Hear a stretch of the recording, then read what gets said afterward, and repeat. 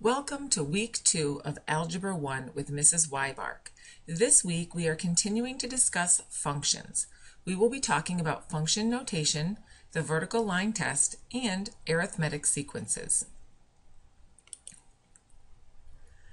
A function, remember, is a relation in which each element of the domain is paired with exactly one element of the range.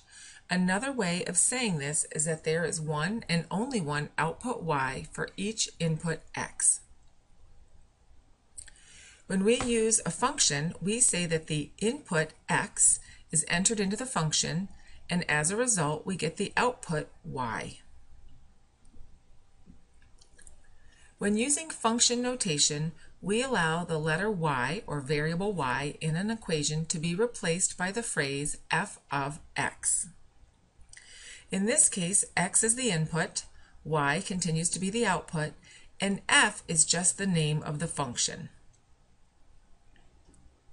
We commonly call functions by letters, and because the word function starts with an f, it is very commonly used to refer to functions. So in this example, we have f of x equals 2x squared minus 3x plus 6. Remember that equations have a left side and a right side. In this case, the notation f means that we have a function we are calling f. The x here on the left means that the right-hand side of the equation over here will use the variable x. It is very important to remember that the left side, f of x, does not mean f times x like the parentheses usually do. It simply tells us that we have a function with a variable.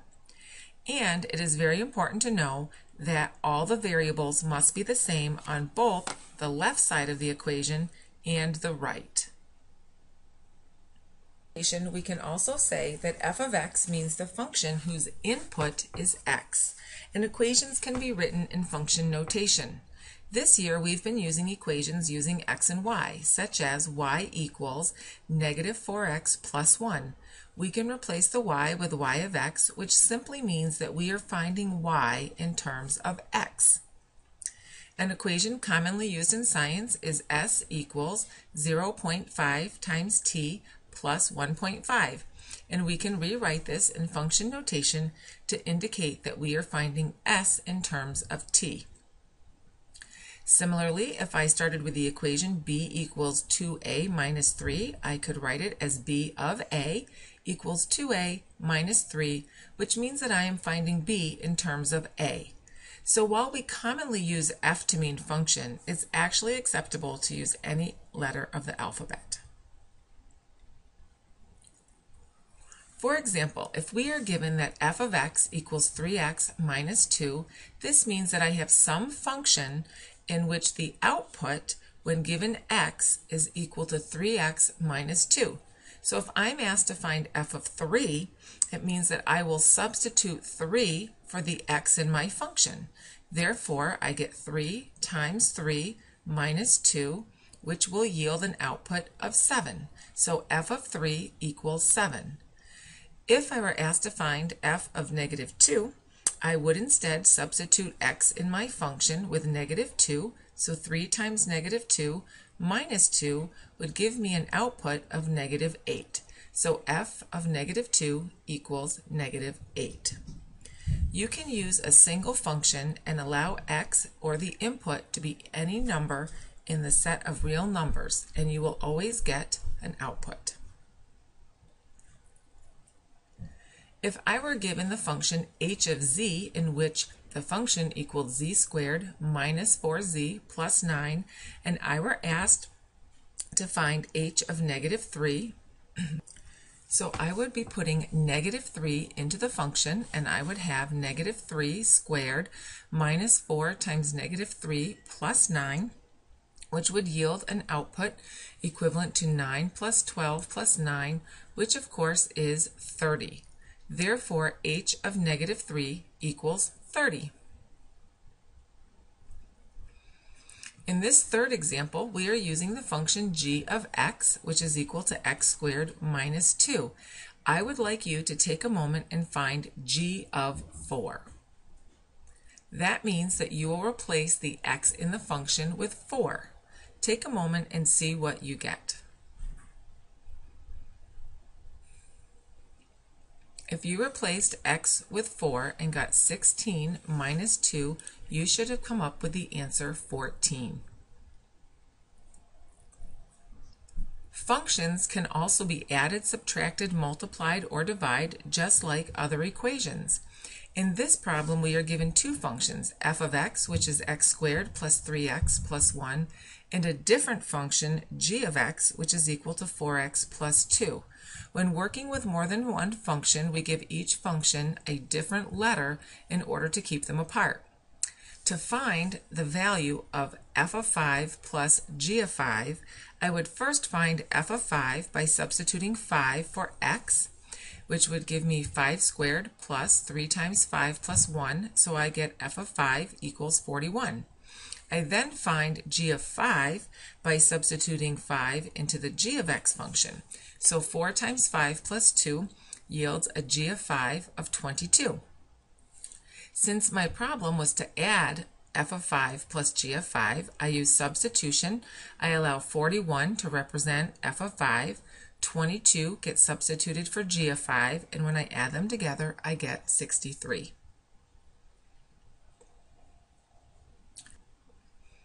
We can also find something called a composite function, and this is finding the function of a function. From the same example as before, I'm using f of x and g of x, the same two functions, but this time I am asked to find f of g of 5. When finding a composite function, we start from the inside, so first I'm going to find g of 5. You'll recall from the last example that when I plug in 5 to g of x, g of 5 equals 22.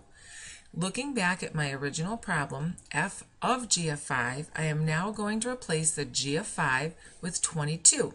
So I'm effectively finding f of 22, which is going to be 22 squared plus 3 times 22 plus 1, which means that f of 22 equals 551. Therefore, f of g of 5 equals 551. This is what your first page of notes should look like when completed. If needed, take a moment to pause and catch up.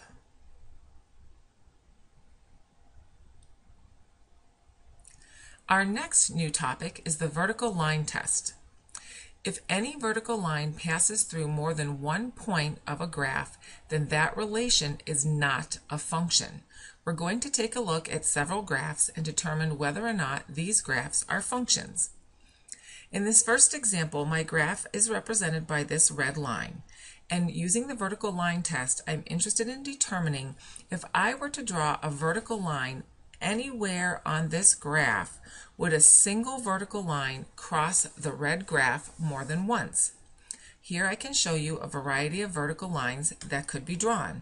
And as you can see, each of these lines crosses the graph only once. So yes, this is a function. In this graph, I'm given a parabola, so I have this red line represented as a parabola. If I were to draw a vertical line at x is 0, right here on the axis, I would cross this function only once. If I let x be 1 and drew a vertical line, I would again cross only once. So you'll see that there's a variety of vertical lines that I could draw, but none of these vertical lines would cross the graph more than once. So yes, this too is a function. In this example, my graph is an oval. If I were to draw a graph at x equals 1, or draw a vertical line at x equals 1, I would actually cross this oval twice. And as you can see, there's a wide variety of vertical lines that can be drawn, and many of these would cross this oval twice. So no, this is not a function. We have several more examples on this slide as well. This is a horizontal line. If you think about this critically for a moment, it should be impossible to find any vertical line that would cross a horizontal line, this horizontal line, more than once. So as you can see here, it is indeed a function. This graph is a vertical line, so of course if I drew a vertical line in the very same location, it would cross this graph in an infinite number of points. So vertical lines are never functions. In this case, I have a parabola turned on its side. So if I were to draw a variety of vertical lines, many of these lines would touch the red graph twice at the same time. Therefore, this is not a function. And in this example, I have a cubic function, which makes a line with a saddle point. But again, if I draw a vertical line anywhere on this graph, I am not able to touch the red line more than once for each vertical line.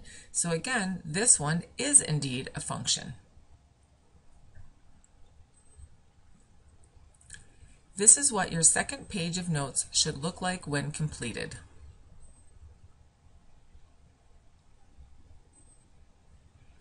Our last topic is arithmetic sequences. A sequence is simply a set of numbers. An arithmetic sequence is a special sequence in which a numerical pattern that increases or decreases at a constant rate occurs. In arithmetic sequences, a sub 1 is used to denote the first term in an arithmetic sequence. The common difference is the difference between the terms in an arithmetic sequence. It is a constant rate of change, and we use lowercase d to represent the common difference. When using arithmetic sequences, we are commonly asked to find, is a sequence arithmetic? And what you need to do is determine if the difference between the numbers is a constant. In this first example, I have the sequence -6, -3, 0, 3, 6, and 9. So I look at the difference between the numbers. As I progress from the first term, I am adding +3 to get the next term. So yes, this is an arithmetic difference, and D, the common difference, is 3. In this next example, I have the numbers -4, -2, 1, 5, and 10. In order to progress from -4 to -2, I'm adding 2. From -2 to 1, I'm adding 3.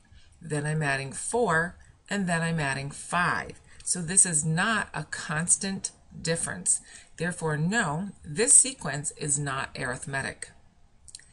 In my third example, I am starting at 74 and progressing to 67, to 60, to 53. Take a moment and determine, is the difference between each number constant? If you found that the difference from 74 to 67 and from 67 to 60, etc., is -7, you are correct. This is constant, so yes, it is arithmetic, and the common difference is -7 because I'm subtracting 7 to get the next term. Another common problem associated with arithmetic sequences is to find a given term. We use the formula a sub n equals a sub 1 plus n minus 1 in parentheses times d. In this formula, n represents the number of the term you want to find. It is not the value of the term, but it's which term in the sequence. And we use subscripts to denote the terms. So a sub 1 is the first term in an arithmetic sequence. A sub 2 would be the second term, a sub 3 the third term, a sub 10 would be the 10th term, a sub 100 would be the 100th term, and so a sub n represents the nth term. In this formula, d is the common difference. In example 14, if I am given the sequence -3, 3, 9, and 15, and I am asked to find the 10th term, I will use the formula a sub n equals a sub 1 plus n minus 1 times d. Remember that a sub 1 is the first term in the sequence, so in this case it's -3. D is the common difference, so you have to look at the sequence to figure that out. And I can note that from -3 to 3 to 9 to 15 is a +6, so D is 6. And n, of course, is the term I want to find. In this case, it's 10 for the 10th term. So I am going to substitute a sub 1, d, and n into my formula. I get a sub 10 equals negative 3 plus 10 minus 1 times 6. I can simplify that to be a sub 10 equals negative 3 plus 9 times 6, which comes out to be a sub 10 equals 51. What that means is if I took this original sequence and I continued on, the 10th term in the sequence would be 51. This would be a sub 1, a sub 2, a sub 3, etc., all the way to a sub 10. This is what the third and last pages of notes for this week's video should look like when completed. If needed, please take a moment to jot down all of this information.